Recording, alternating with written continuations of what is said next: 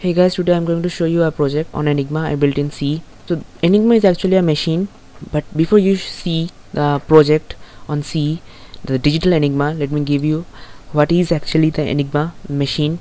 The Enigma is a machine which is built in the time of Second World War by Germans. This is actually a cryptic machine, looks like a regular typewriter. So here you can see this is the key section, just like our keyboard. It's actually a cryptic machine, so you give some meaningful text as an input, and something completely gibberish, something completely cryptic comes out from the machine. So this is Enigma actually. So Germans actually communicate with their allies by using this machine. So as you can see here at the top of the section, at the top of the machine, there's 3 wheels, and these wheels are actually the rotors of the Enigma, and these rotors are actually the heart of Enigma. At the bottom of the rotor section you can see there's a light board, and at the light board, after the light board, you can see the key section. So whenever you press the key, suppose you press the key Z and the light D lights up, so now the output of Z is D. Again you press the Z key and now the light Y lights up. So every time you press the same key, some different light lights up, and whichever the light lights up, it's completely unpredictable even for the operator who is actually using the Enigma. So whichever the light lights up is actually the output. And at the bottom of the whole machine you can see there's a plug board section. So at the top, the rotor section, light board section, key section, and the plug board section, these 4 actually the main components of the Enigma. So you can think like it's a magic box, and suppose this apple is the input. So apple goes into the magic box and something different comes out, like a grape. Again you use the same magic box and use the same input. The same input goes into the magic box, and now a different output comes out, like a jackfruit. This is actually the features of Enigma, the main feature of Enigma. So how the Enigma actually works, you can see the top view of the machine. At the top you can see the rotors, the light board, the keys, and at the bottom the plug board. You can see the plug board completely at the right section. So now let's talk about the working principle of Enigma. So there's a very tricky wiring going on in this machine. So whenever you press a key, suppose you press the key A, okay, so now the internal circuit just got completed. As here at the top right corner there's batteries actually, and those batteries are actually the main source of the current. And now you press the key A, the electric flows from A to the plug board, and as you can see in the right section, the plug board A is connected with the plug J. So the current comes from here to A, this plug board section, and in this plug board section it goes to J.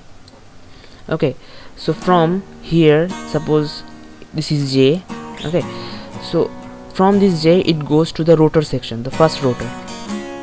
So the rotors are like, so whenever you press a key, the rotor moves a bit. The right rotor moves fast, the middle rotor moves not so fast, and this left one is the slowest rotor. These 3 rotors are just like the hands of the clock. So whenever this right rotor completes a rotation, the left rotor rotates a bit, and when the middle rotor completes a rotation 360 degree, the left rotor rotates a bit.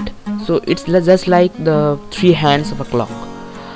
So after the current comes to the first rotor, it goes to the second rotor, here the middle rotor. After it goes to the middle rotor, it again comes to the third rotor, the leftmost rotor. And here there's another trick, they actually use a reflector. So after the current goes to the left rotor, it goes to the reflector. So as you can guess by the name, that after it goes to the reflector, it reflects back. The current comes back again to the leftmost rotor. From the leftmost rotor it comes to the middle rotor, and from the middle rotor it comes back to the first rotor. So every rotor, when the current goes to the every rotor, the output alphabet changes. So after it comes to the first rotor, the current goes back to the plug board. And after it comes to the first rotor, suppose now it's O here, and whenever it goes back to the plug board, as you can see here, the O is connected with S. Okay, so now after it comes to the plug board, and the plug board, as the O is connected with the S, so now from the S the electric goes to the light board section, and the letter S lights up. So you press the A key, it goes to the plug board. From the plug board it goes to the J, so and then it goes to the every rotor. So whenever it goes to the every rotor, the letter actually changes. After the reflector, it comes back through all the rotors again to the plug board, and from the plug board you can see the O is connected with S, so now the word S lights up. So this is how actually Enigma works. If you want to know how actually Enigma works, you can go Google it. Wikipedia has a nice page describing all this rotor, the working principle of Enigma. Okay, so by this thing actually you can produce actually many combinations of output from an Enigma message. So 158 quadrillion messages you can produce by an Enigma.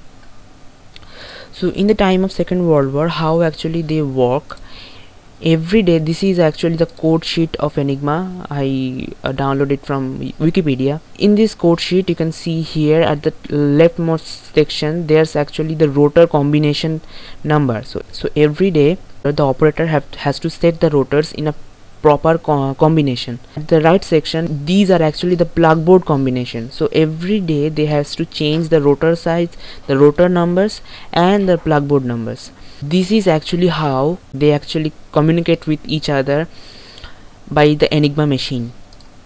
So if you want to know more about Enigma, you can just Google it in Wikipedia. There's a lots of pages on Enigma. So now let's give you the example I built in C.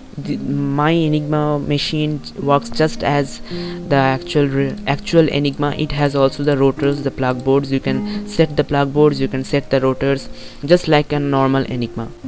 So this is the C code on Enigma. So let me run it. It's just some switch case thing, but I don't use switch case actually. You can see the plug board, it's the rotor combination 3 and the output. So let me give some input first. The input word COFFEE, coffee. So I use the coffee word because that's the same word like FFEE, right? So I just give some input, and now let me give the plug board combination. Okay, so here now if you press 1, you can see what's in the plug board now. So now we didn't configure the plug board yet, so now let's configure the plug board. So do you wish to configure plug board? Yes, I wish to. Yeah, obviously. So now I have to give the pairs, how many pair I want to give in the plug board. So here I use the input word coffee. So here I have C, O, F and E, these 4 letters. So let me give some 4 pairs. C will be connected with V, O will be connected with P, anything, you can use any word here. So now let's see the plug board. As you can see here, C is connected with V, O is connected with P, F, Q and ER. Okay, now let's get back to the main menu. So now I have the plug board set. By the code sheet, every day you have to give some rotor combination, and now let's give some rotor combination. I have to give some rotor combination in the form of XYZ. So let's give the number 23, 12 and 13. So this is our rotor combination. So now the initial rotor combination is 23, 12 and 13. Plug board, I used the plug board, so it's showing that I used and what's the plugboard combination, and now the coffee becomes MKNCMA. It's completely gibberish. Coffee, so C becomes M, O becomes K, F becomes N, again there's another F, that becomes C, and E becomes M. As you can see here, C becomes M and also E becomes M. So the output is completely gibberish. And now I use the same input, coffee, and now I see the output again. As you can see here, now it's MNMBSZT.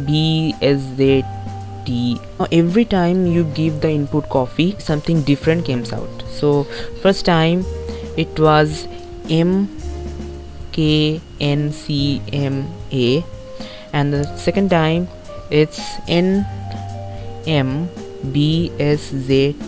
okay, so as you can see here, the initial rotor combination at the first time it's 23, 12 and 13, and now it's 17, 12 and 13. Every time you give an input, the rotor actually rotates every time. I told you in the briefing section, right? So now it's 17, 12 and 13.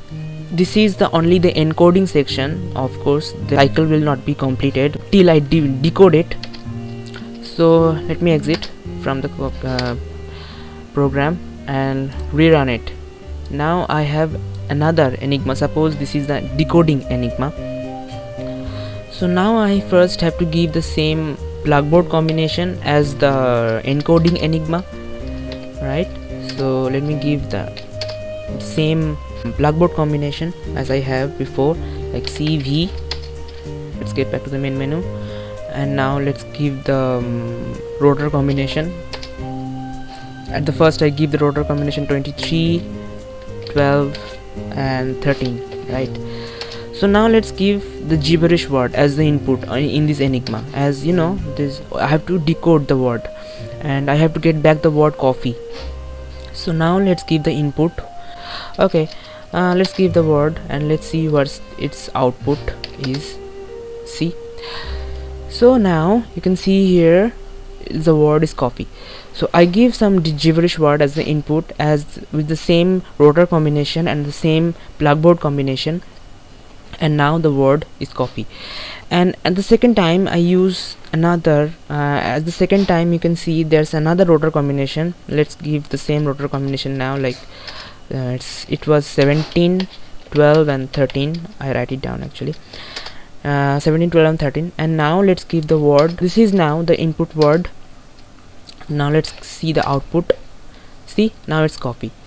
So now let's give some different rotor combination, like anything, like 12, 23, 12, and now give the same input, the gibberish word input as the input, like NMBSZT. So this is now the input word, and let's see what's the output now. As you can see here, the output will not be coffee because I give some arbitrary rotor combination 12, 23, 12.